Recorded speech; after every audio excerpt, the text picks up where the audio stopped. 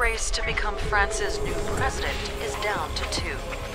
Marine Le Pen et Emmanuel Macron sont qualifiés pour le second tour. This election is about more than just liberal versus conservative. Can this former banker rule that part of France that feels... Macron, 39 ans, est déjà président. Hello, I'm Richard Gisbert, and you're at The Listening Post. Here are some of the stories we're covering this week. The far-right Marine Le Pen is within striking distance of the French presidency. Did the media in France help get her this far? And how do they cover her now? A new constitution, but the same old problems for journalists in Turkey. At least 9 arrests since the referendum vote. The left-wing party Podemos may be popular in Spain, but it's no thanks to the news media there. And fact-checking the post-fact president, blowing the lid off the lies. France is heading into the home stretch of its presidential election campaign, down to 2 candidates, with the second round coming up May 7th. This is the first time since 2002 that the French news media have had a candidate from the far-right Front National to cover in the runoff, Marine Le Pen. Back in 2002, her father, Jean-Marie, was the candidate. But the prospect of an Élysée palace occupied by the far-right figure led the French establishment, including the media, to close ranks. That Le Pen was crushed at the polls. A lot has changed since then in politics and media, and this Le Pen's hoping that the French establishment, again, media included, is no longer the force it once was. She's running as an anti-establishment candidate, but then that's what her opponent, Emmanuel Macron, calls himself too. Now, Macron's not fooling anyone in the media with that line. He is, after all, a former cabinet minister and an ex-investment banker. And the proof of that lies in the fact that the French media are clearly siding with him. For a skilled media practitioner, though, like Marine Le Pen, that could work in her favor. Our starting point this week is Paris.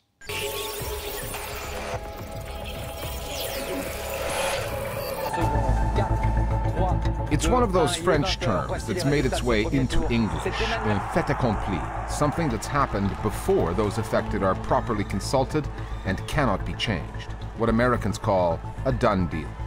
Judging from the front pages immediately after round 1, that's how the French papers see this election. Emmanuel Macron is destined to win, a prophecy the media themselves can help fulfill with what looks like unbridled support for Macron over Marine Le Pen. There's no doubt about that, and they will spend the next 2 weeks, presumably, campaigning on his behalf, or at the very least attempting to convince those members of the electorate who have hesitations that the most important thing now is to vote for him, holding your nose if you want, but to vote for him to block Marine Le Pen. Par exemple, hier, For instance, you had the chief political analyst of the national news channel France 2 going on the air and saying, Lui, ça lui aura pris un an pour arriver et être le 8e président de la 5e République. Well, he hasn't been elected yet. There are still 2 weeks before the election. But for them it is so natural that Macron will be elected, that some incredible things will come up. Des trucs incroyables. Nous sommes un petit peu tout seuls contre les autres. So, it's us against them. Many politicians do not side with Monsieur Macron, but they are against Madame Le Pen. And for the most part, that goes for journalists too, who you can see are against us, against the Front National, because very often they work for media owned by the supporters of Monsieur Macron. Soutiennent Monsieur Macron. From the outset of his campaign and the formation of his new party, En Marche, Emmanuel Macron has positioned himself as a political outsider, anti-establishment, as if a career path through an investment bank and a cabinet position could produce such a candidate.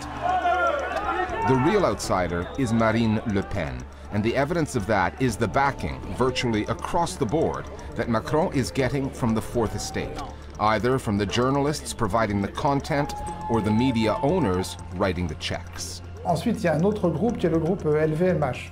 The LVMH group is a luxury group that belongs to Bernard Arnault.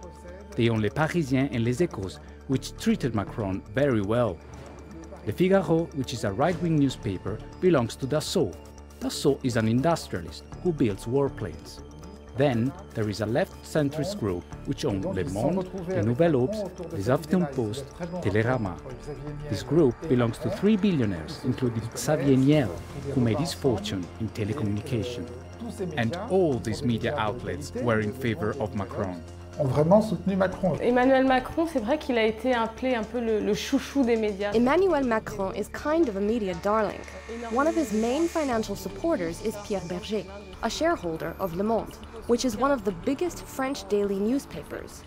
When you have Pierre Berger on your side, you know that many media gates will be open for you. Les portes ouvertes partout dans les médias. Nous combattons cela. This is what we are fighting. But many journalists think that they have to be politically correct and always please the powerful, please their employers, but also please the politicians that they think will become powerful tomorrow. Puissant demain. Europe is seeing a wave of populist anti-immigration parties ascending in the polls. But unlike Germany, Austria, Italy, and others, this phenomenon is not new to France. The media there have covered the Front National since its birth in 1972. The party's founding leader, Jean-Marie Le Pen, initially called for the systematic repatriation of all immigrants, documented or not.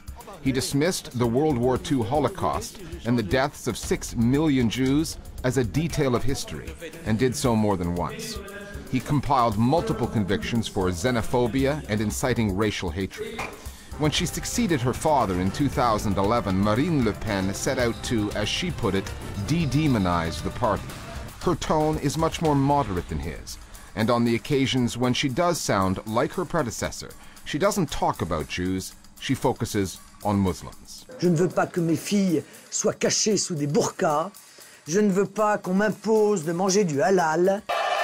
15 years ago, the only time Jean-Marie Le Pen made it to the second round of the presidential elections, the media coalesced around Jacques Chirac and against the Front National. In that respect, history is repeating itself. But in the age of social media, with anti-establishment forces on the rise and mainstream news outlets in decline, how will the French media's pro-Macron message be received? Tous les médias traditionnels, pendant 15 All the traditional media hysterically supported Chirac over those 2 weeks. There was a unanimity that was astonishing. We all experienced an incredible surprise, and there was a real fear. It was unimaginable to see him in the second round. So it was a terrifying moment that unified the media. Une unanimité médiatique. Tout le monde a eu l'impression, en tout cas beaucoup de gens. We all felt that the world was collapsing, but this time around, journalists were not very surprised with the first round results. They played Marine Le Pen's game and followed her media agenda. So in a way, the media have helped her rise by spreading her word. And today, Marine Le Pen could become the next French president. Qui pourrait devenir la prochaine présidente de la France.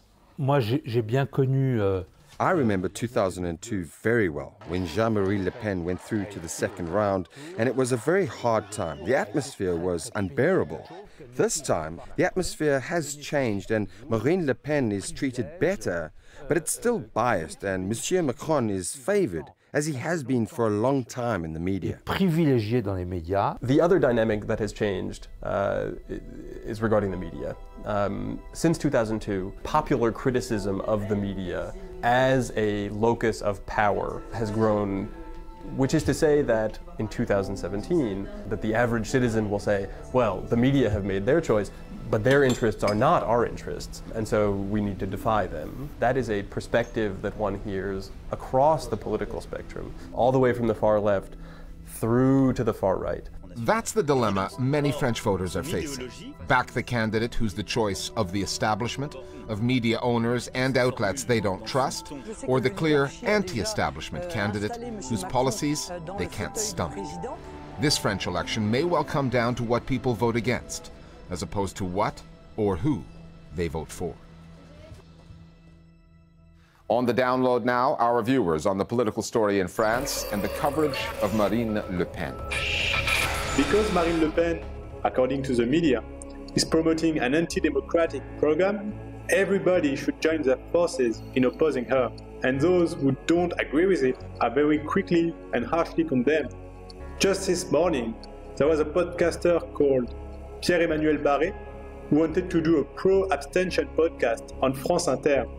He had to quit his job and publish it on Facebook instead. I think Marine Le Pen managed to de-demonize her party, the Front National, by making a split with her father, Jean-Marie Le Pen. She's also making sure the media film her in contact with the people. talking with them on the markets, on marketplaces, and in factories, for instance, or just on the streets. Other media stories that are on our radar this week. The constitutional referendum in Turkey has come and gone, but these are still perilous times for some journalists there. Since the vote took place April 16th, dozens of Turks have been arrested for protesting over the legitimacy of the voting process. At least 3 journalists are among them, including the news editor of the leftist website Sendika, which reported on the protests. Police also raided Sendika's newsroom. The New York-based Committee to Protect Journalists said if Turkish authorities want citizens to accept the referendum results, they must allow critical voices to speak freely without fear of retaliation. In a separate development, prosecutors in Istanbul have arrested another 6 journalists under Article 301 of the Turkish Penal Code, which prohibits insults to Turkish identity. The arrests relate to reporting on the Turkish military in the Kurdish southeast. Most of those arrested were affiliated with DİHA, a Kurdish news agency, which was among the more than 170 news outlets the government has shut down since last year's coup attempt. Back in 2015, we reported on the difficulties Nigerian journalists have had trying to cover the Boko Haram extremist group, including restrictions imposed by the government in Abuja. Now, journalists in Cameroon, Nigeria's neighbor to the south, are encountering similar problems. A correspondent for Radio France International there, Ahmed Abba, has been sentenced to 10 years in prison for allegedly failing to denounce acts of terrorism. He's also been fined more than 80,000 euros. Prosecutors say Abba collaborated with Boko Haram and failed to pass on information about planned attacks. The journalist spent 2 years behind bars waiting for the conviction. At one stage, he faced the prospect of being executed for his so-called crimes. According to Amnesty International, Ahmed Abba's conviction after torture and an unfair trial is clear evidence that Cameroon's military courts are not competent to try civilians and should not have jurisdiction in these cases. Governments and their media regulators around the world have been known to hit media outlets with fines for alleged crimes against journalism over some of the stories they publish. Ecuador has come up with a novel twist on that, fining media outlets for failing to report on something. The story in question was about the recently defeated opposition candidate for president, Guillermo Lasso. An Argentinian newspaper, Pagina 12, published a report accusing Lasso of financial irregularities and evading taxes through offshore holdings. When the Ecuadorian media failed to follow up, the country's media regulator, Supercom, fined numerous outlets close to $4,000 each. Those fined were newspapers El Comercio, El Universo, La Hora, and Expresso, as well as television broadcasters Teleamazonas, Ecuavisa, and Televicentro. A lawyer for El Universo called the decision absurd and argued that the original Argentinian report could not be substantiated. The Inter-American Press Association said Ecuador has created a weapon of censorship, the worst in Latin America, to systematically violate freedom of the press. Over the past few months, we've looked at populist right-wing political movements on the rise, like the Front National in France, and the kind of news coverage they've attracted. This week, we'll swing our lens toward the political left and an upstart party in Spain that has issues with the mainstream media there. Podemos is Spanish for we can. The party is barely 3 years old. It's already Spain's 3rd largest. Its leader, Pablo Iglesias, does not look like your typical Spanish politician. And Podemos's anti-austerity, anti-establishment platform was always destined to get a hostile reception from mainstream media outlets, most of which lean to the right.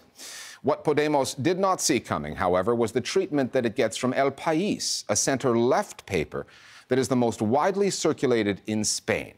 Overall, the media coverage of the party has concentrated on stories of corruption, the kind of political company Podemos keeps. The party has even been accused of plotting to destroy Spanish democracy.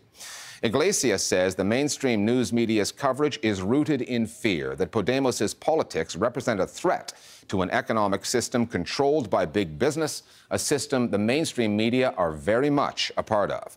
The Listening Post's Marcela Pizarro now from Madrid on Podemos, its communication strategy, and what it's up against in the Spanish media.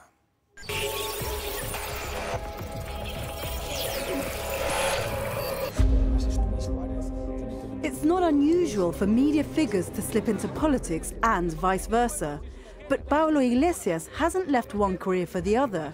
The Spanish academic is both a media player and the leader of Spain's newest left-wing political party, Podemos. In 2010, just as Spaniards took to the streets to protest austerity, Iglesias started presenting an online talk show called La Tuerca. The broadcast would lay the foundations for the political party and also injected Iglesias onto the talk show sets and the airwaves of the mainstream media. Hay más deuda, hay más paro y hay más desigualdad. 7 years later, Iglesias spends more time in parliament than in the studio as the leader of the third largest political party in Spain. I think that La Tuerca was born as a marginal proposition, lacking resources, ready to die in its battle against the big networks.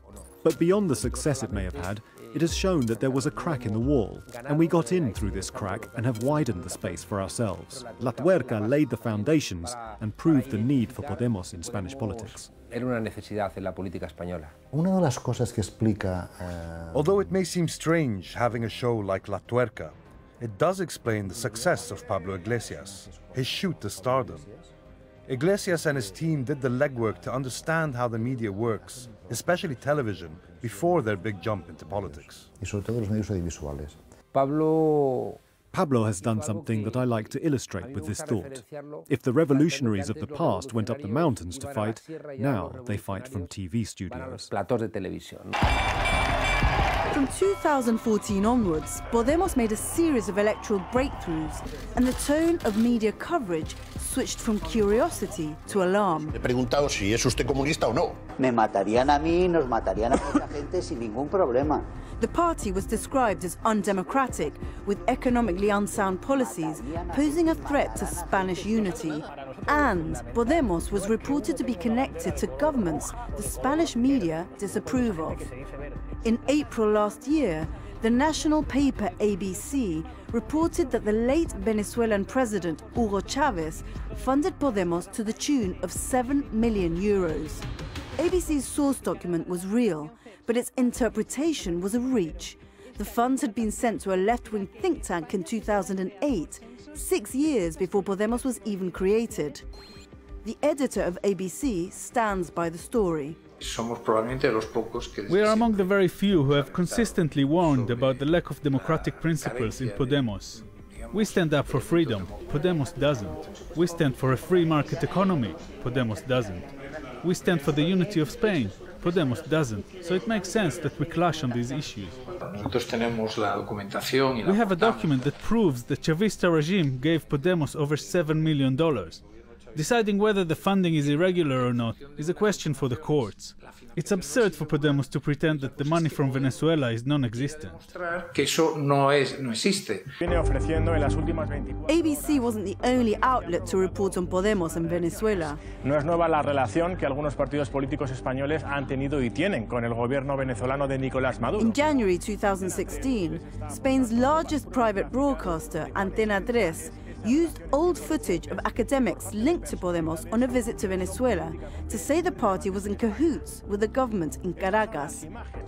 Other outlets went even further. Y tengo que decir que este señor recibe dinero de Venezuela. No lo digo yo, lo ha dicho Periodista Digital, lo ha dicho El Mundo, lo ha dicho El País, lo hemos dicho todos. Eduardo Inda, the editor of online outlet OK Diario, accused Podemos of obtaining funds illegally from Venezuela, an allegation the party is still fighting in the courts. Many members of Podemos have been to court at least 10 or 12 times to face charges, some plainly absurd, others based on false evidence. We have won 100% of the cases. The charges have all been lies. However, the lack of truth doesn't seem to matter, because when they criticize you, it's in the headlines and the talk shows. When the judges say there is no case against you, nobody reports it. Few in Podemos have been surprised by the hostile coverage from commentators and outlets on the political right. But El País, Spain's centre-left newspaper of record, is another matter. In the pages of El País, Podemos has been presented as radical, its policies dangerous, and another emerging party, the right-wing Ciudadanos, has often been characterized as a new hope for Spain's tired and corrupt political system. We've been critical with Podemos for their stances and at the beginning for their financing. But we've been very critical with Ciudadanos. We actually don't give them like a lot of coverage. We haven't favored any type of coverage, or we haven't favored any of their measures over the rest. El País has become more and more hostile towards what it considers to be threats to the status quo, namely Podemos and the Catalan independence movement. It has been much kinder towards Ciudadanos, and this happened when Podemos started to emerge as a political alternative that could really change the balance of forces within the political establishment. There's another factor at play in Spain's press, their economic crisis. With falling revenues, advertiser shortfalls and fewer readers, newspapers like El País, El Mundo and La Vanguardia have had to turn to some of the country's largest banks like CaixaBank and Banco Santander for loans to bail them out. The new economic reality has had an impact on newsrooms through layoffs, and some say editorial output has been affected too. The Spanish media are now weapons of massive disinformation. Papers of record in Spain, like El País, are merely vehicles of special interests, sometimes at war with each other. We know that 100% of Spanish press are losing money, and the outlets are kept afloat by big economic players, because it's a way to put pressure on the political establishment. This newspaper doesn't have, at the editorial level, any contact with any financial institutions or any of the investors that have a stake in the Prisa Group, which is the parent company. There is no such thing as any collusion between the editorial part and the financial interest. While its dust-ups with Spanish media continue, Podemos has kept chipping away at what it calls the status quo narrative. The party still churns out the weekly broadcast that got it started. Some have described the media output here at La Tuerca as partisan, populist, as propaganda. Podemos say it's just the way round the political and economic orthodoxies that dominate media coverage in Spain. I would say the political leaders of Podemos have been very, very effective in controlling the message and the way they deliver the message. No les damos miedo a nosotros, les da miedo lo que representamos, y para ellos representamos la libertad. And I think they have actually valued more form over substance, in a way in which they have actually gotten a lot of coverage, image coverage, TV coverage, newspaper coverage. We know Podemos benefits from being the protagonists in the media, but I can proudly say that ABC doesn't play along very often.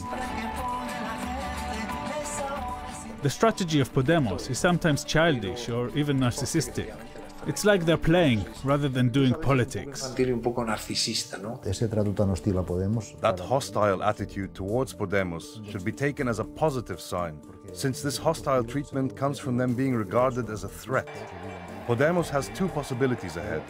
Either they're forgotten by the media because they pose no threat, or the media ends up repositioning itself because Podemos managed to truly condition Spanish politics.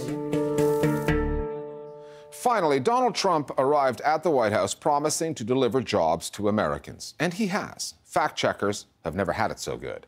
They've been pouring through Trump's speeches and tweets for misleading statements, falsehoods, the euphemisms that journalists feel compelled to use whenever a powerful politician is lying to them. Trump's interview with the Associated Press last week is a case in point. It had the Washington Post's fact-checking team working overtime, identifying no fewer than 14 false or misleading claims, and that's just one interview. We leave you now with some of the Post's selection of deception from America's post-fact president. And we'll see you next time here at the Listening Post.